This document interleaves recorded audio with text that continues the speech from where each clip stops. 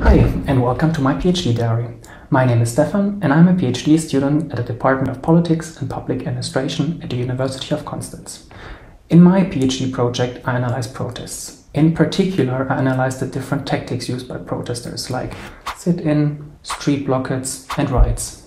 In many protests, also multiple tactics are used at the same time, or they change over time. While a protest can start in the morning as a peaceful demonstration, it can turn into a violent clash. For my analysis, I collect hundreds of thousands of protest images from social media. To analyze these images, I use computer vision algorithms, which allow me to extract protest-relevant information fully automatically. Most of the time, I work in my office, either programming a computer vision algorithm or writing a paper. I also regularly discuss my work with others at conferences and workshops. And besides my work, I like to spend my time at the nearby lake or mountains.